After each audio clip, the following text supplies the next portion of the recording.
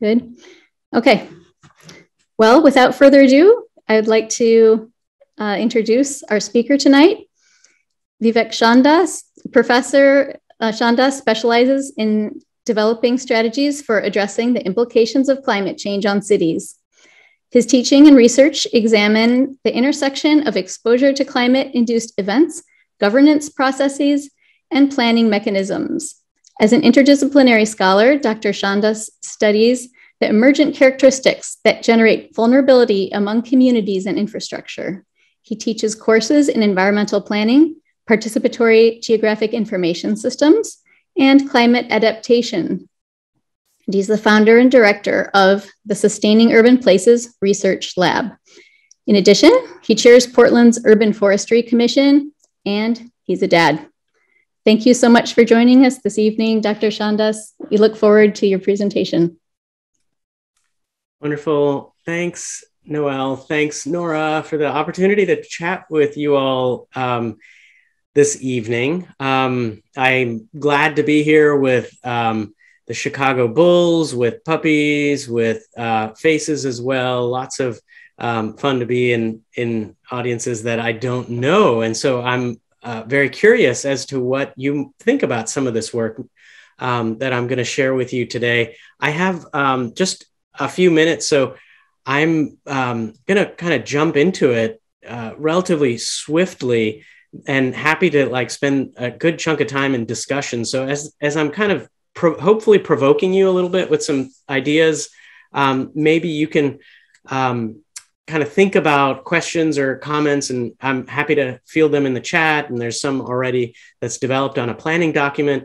And so looking forward to that conversation. Before I get into that, though, I really am finding it important to recognize that this air we breathe, the land we're on, the waters we drink are all part of a connected ecosystem that we share today, and that Indigenous communities have shared for time immemorial. And these communities have been fishing these waters, have been climbing these mountains, have been harvesting from the forest for a very long time. And these are tribes known as the Multnomah, the Clackamas, the Tumwater, Watlala bands of the Chinook, the Tualatin, Kalapuya, and many other Indigenous nations that have lived alongside the river known as Wimal, Nicha, or Columbia. It's really a privilege to be able to be on this land.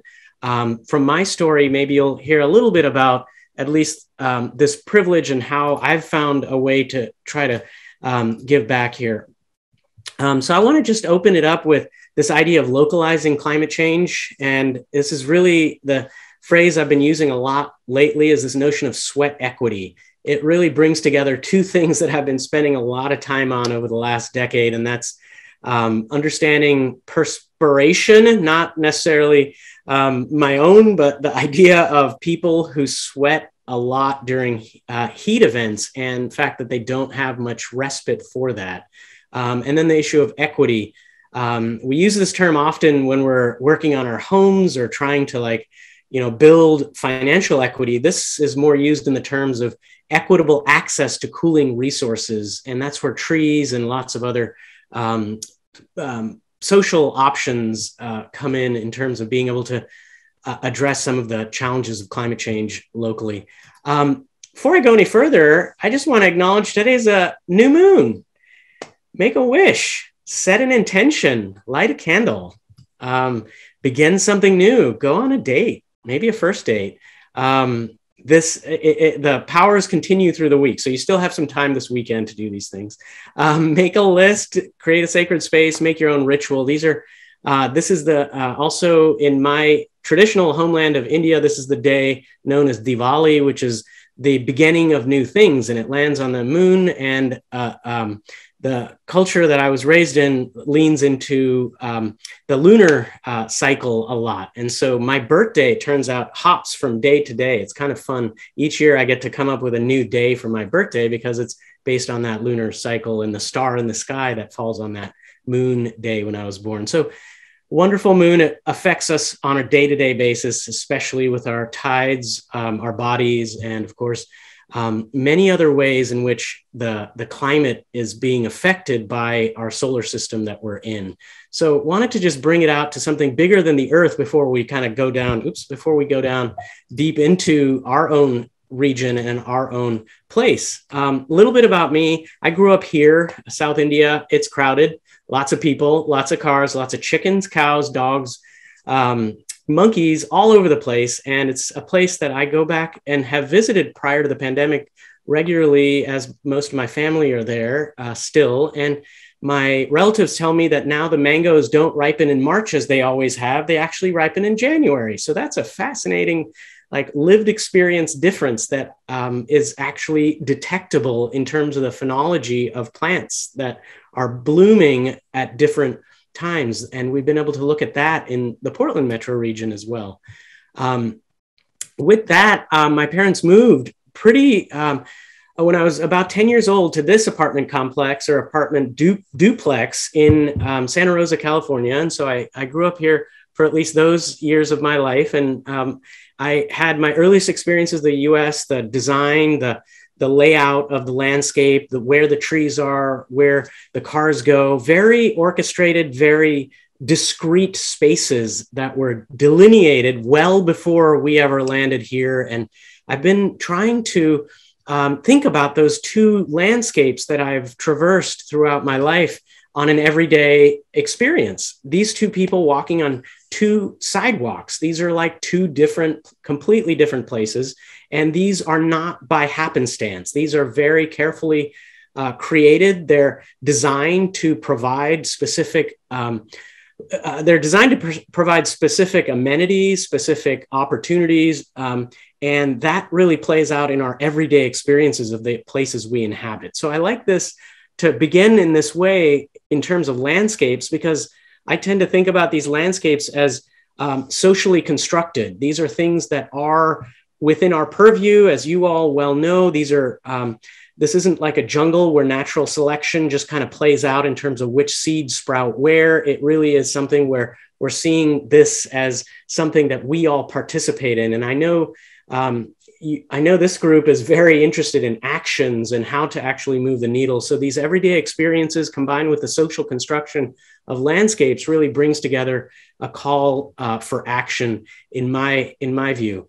Though before going down the action route too deep, I want to step back a little bit and just frame up a little bit of what we're talking about here and what I refer to as the climate infrastructure complex, which is really the fact that we've created a set of infrastructure that is burning the planet. And it's that simple to me in terms of how we've gone about harnessing fossil fuels, how we've gone about distributing them, how we've gone about creating machines and various other systems that increase the likelihood of risk. And that risk is at the center of this IPCC framework, which I use a lot to kind of bring together notions of vulnerability. Who's most vulnerable to the climate-induced risks that we're talking about? Who has the greatest level of exposure to those risks? And how do those hazards mediate the likelihood of distribution of vulnerability and exposure?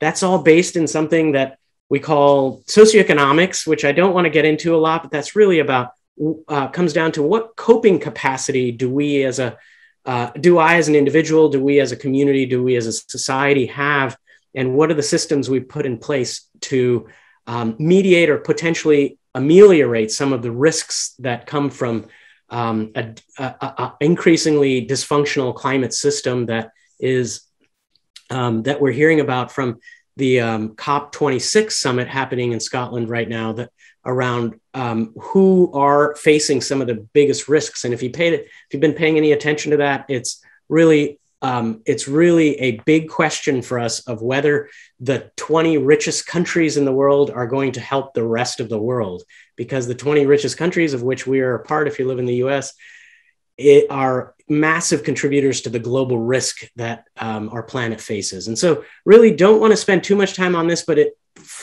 provides the framework around which it helps to understand some other issues, like the big event that happened this summer of the heat dome event. The modelers, this was a model just a few days before the heat dome, about 10 days before the heat dome descended in the Pacific Northwest. We're already seeing this massive amount of heat building up around the Midwest and going into this California, the south of us. And then that just started amplifying. And we saw that heat dome emerge as a result of this, that then kind of swept across the Pacific Northwest, killing almost 1,000 people in just a few days. And so we were well above the pandemic height of the number of people dying as a result of this heat dome for the Pacific Northwest region, going from British Columbia down to middle of Oregon. There's a really riveting piece about it in the New Yorker this last week. If you had a chance to take a look at it, it was very insightful in terms of some of the ways in which vulnerability of communities, vulnerability of landscapes was really exposed during this event. As far as models go, this is expected to happen.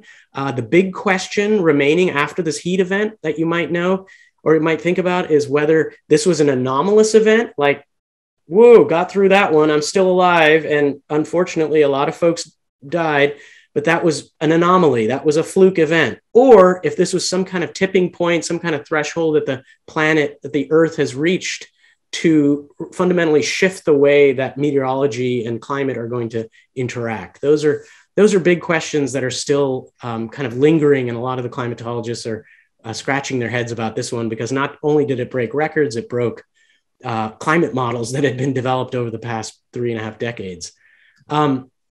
This is what we at least officially know about this heat dome event, that heat kills more people than all other natural disasters. And so it's a very discriminating, silent killer. It killed, at least what we know in Oregon, about 96 people. They were mostly over 65, and generally older adults comprised the majority of people. They were living in generally older homes. And these were generally homes that were multifamily residential, RV parks, mobile home parks, and then single family residential that were directly exposed. And so we're starting to get much better at this kind of post-mortem diagnostic, if you will. The distribution was super interesting for me, because I spent a lot of time with maps and trying to think about what happened.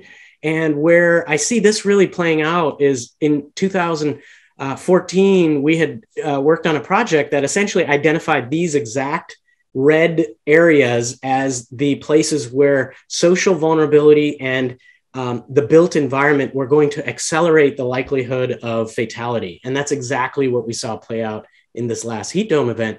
And this was almost identical to what we saw happen in 1995 in Chicago, when almost 1,000 people perished during that extreme heat event. And so 26 years later, we're seeing the same playbook occur with this particular event. So I probably don't need to belabor this a great deal, because you were all probably paying attention to this. And I do want to just touch on this, though. I would be remiss if I didn't touch on the fact that there are just really 4 things that I would want to convey about the kind of science of heat. And that is, as the Earth moves into as the sun's rays move into the Earth, it hits the ground and it warms the ground.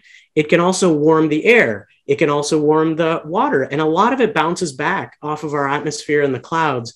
And so we even have ways to quantify the amount of heat and the reflectivity of different surfaces, such as ice from the sun's rays. So we've been doing this for decades, and we're definitely at a stage where we understand at least some of the physical processes at work when it comes to heat. Interestingly, as we bring this down to an urban level, meaning into a city like Portland or Gresham or Troutdale, or even other larger places like New York or LA, we start seeing the way the sun's rays are retained and dissipated with the built environment really varies quite a bit. And so we've been spending a great deal of time trying to describe that distribution of heat. And one of the things that's come up in our work is identifying the fact that trees and heat work really close in line with one another. It's not a full explanation of what happens, but what we did is we looked at 108 cities, and you might know this work, it's gotten a lot of press, But just to recap it briefly, we looked at 108 cities and characterized 4 different neighborhood types in these cities. This was neighborhood types that were delineated in the 1930s. And these 1930s neighborhoods were essentially graded on a spectrum of risk as the Homeowners Loan Corporation and the Federal Housing Authority put this together and basically came up with a description that said areas that were green lined were considered, quote, the best. Areas that were red-lined were considered hazardous. And this was infamously known as the redlining policies of the 1930s that went all the way up to the mid-1960s and stopped at the Fair Housing Act. But what that policy did in the 1930s is they were essentially able to codify into local planning law whether a person of color, whether a low-income person, whether an immigrant could buy homes, could move into specific neighborhoods of a city. You might be scratching your head if you haven't seen this and wondering, why would anything about a mortgage-backed risk assessment have anything to do with climate? Turns out when we looked at those 108 cities that the amount of tree canopy as well as the amount of heat varied proportionally in relation to whether you lived in a green-lined neighborhood or a red-line neighborhood.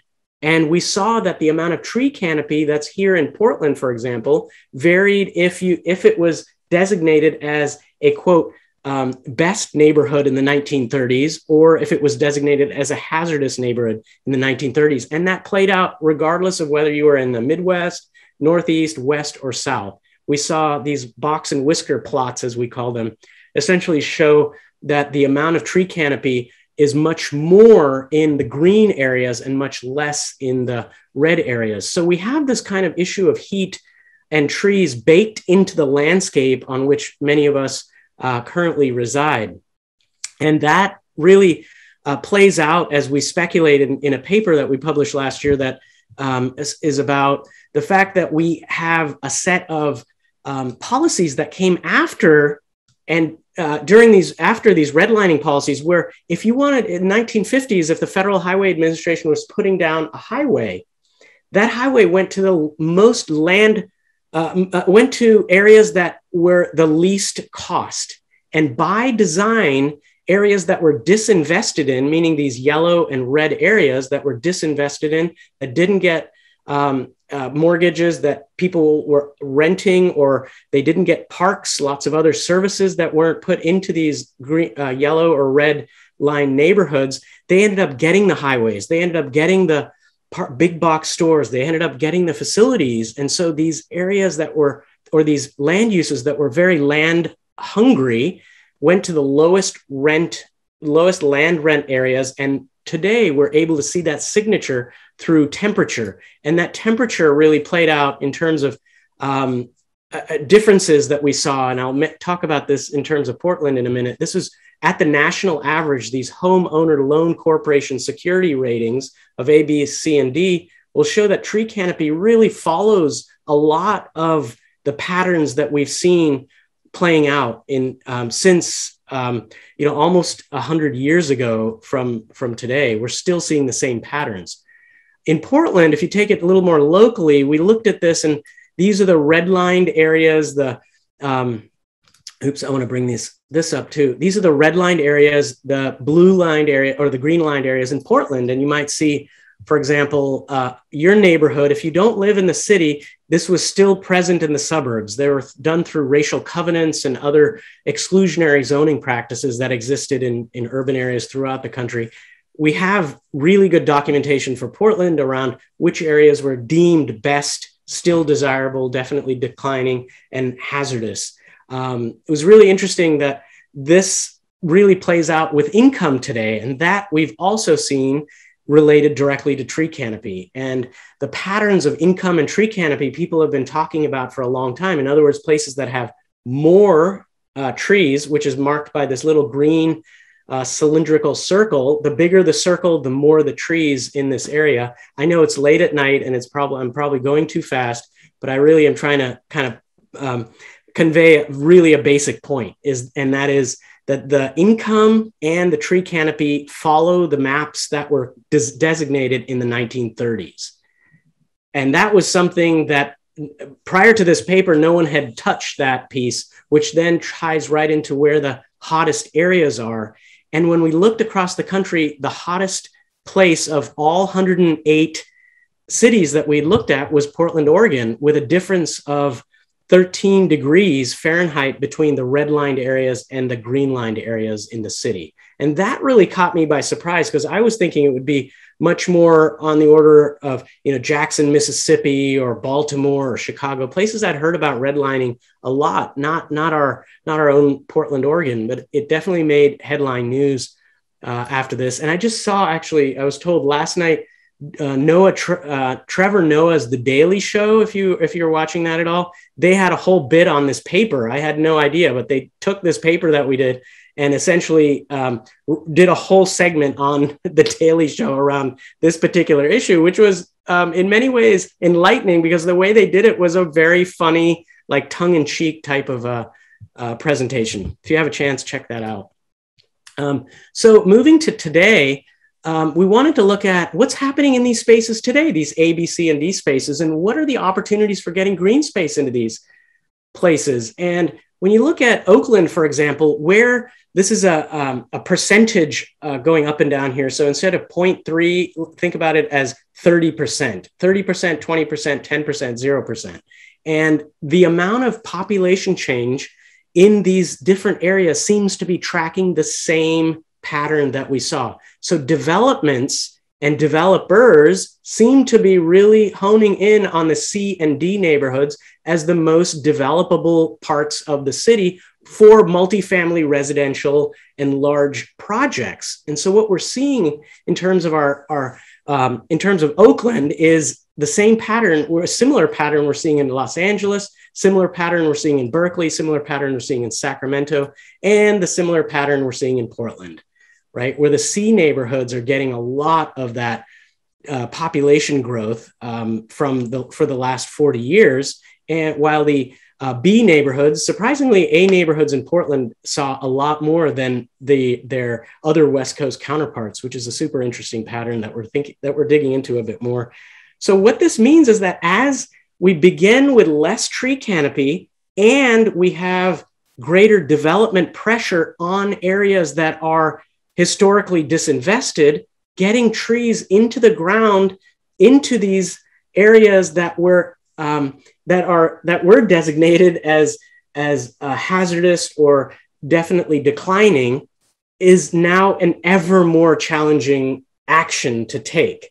And this is where it gets into some really challenging discussion about how do we actually center these areas in our work, these C and D or historically disinvested areas, when there's so much development pressure there and there's so much historical challenge in terms of even getting a tree into the ground. That's the work in front of us for thinking about heat and trees in this field. I'm going to just maybe close out with just a quick little study that we did that's looking at a part of East Portland where there's a large lot neighborhood, Northeast 58th, and the city's pushing to up zone. So go from 16 units in this is very real kind of a place, 16 units, upping it to 64 units. And the idea here is to say, well, can we get density and maintain temperatures in those locations? So we ran essentially a computer model, because doing this in real life would take many, many years to do and lots of complexities. So we ran a computer model, which is accepted, at least in a peer-reviewed setting, it's an accepted way of looking at the climate variation or the temperature variation that happens locally. And so we looked at 7 different scenarios. So let me just go through these with you. We looked at the base case, and then we took 64 units and just distributed them very differently across the landscape. We looked at it as, the gray areas are the actual units and the green areas are green space. And we kind of varied the green space and the building configuration in different ways across each of these scenarios. And plan 6B in the upper right is our quintessential multifamily residential development where you have 2 to 3 floors of building with a parking lot in the middle and the roads on the side. It's like a heat trap. We see those going up. We still see those. Those have been going in since the 1940s. They're still being developed all around the country and including here in town. Plan 6S, though, we decided to lighten the roofs, put in a bunch of green space in the middle, as well as lighten the roads outside, the public roads, lightening those outside of the development because the lighter colors will reflect back some of the heat. And what we found was that in the 6B example, temperatures generally went up by about 3 degrees Celsius. It's about 7 degrees Fahrenheit on average with that development from the current development, as opposed to the Plan 6S that actually was able to reduce temperatures overall in that site. So I guess the bottom line here is that we can, in fact, increase density while maintaining pre-development temperatures. And that was a big aha moment for us because we were just kind of throwing up our hands and saying, well, what are you going to do with density if that's the big push when it comes to heat? And we were able to get to a point where we were showing designs that could actually work from a density point of view. We've done the same thing in Washington, D.C., and Richmond, Columbia, and Seattle, Washington, and Los Angeles.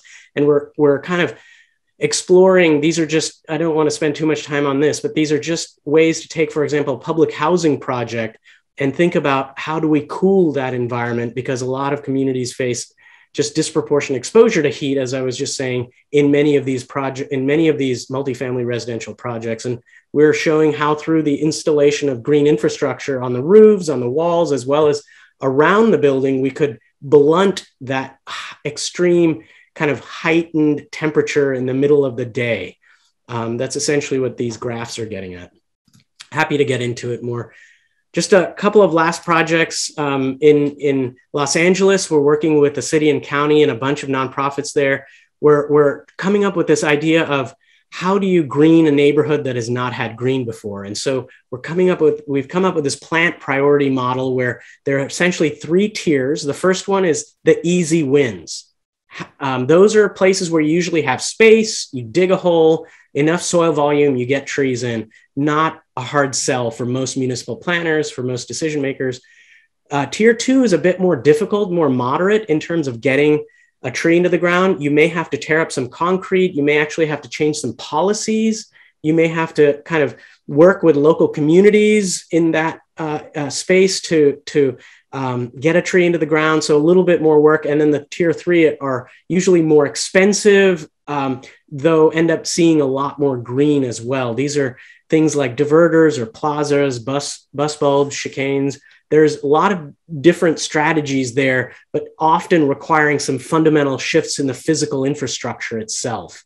And that's where things like the pedestrian design guidelines, various other policies that are being considered right now really come into play, because those could really move us into a tier 3 and integrating more green spaces into redesigns of neighborhoods that are underway, including, for example, on Division Southeast Division, big project, like big push for a lot of us was trying to figure out how do you keep the trees in the ground that are already there, and then how do you bring more trees when there's a new kind of design being put into the ground. So that's some of the work in LA. Here's some of the graphics that have come out of that project where we're actually trying to get a neighborhood in real, I mean, this is a concrete jungle. And I always say, if we can do this in LA, we can do this anywhere. We're kind of doing this in LA.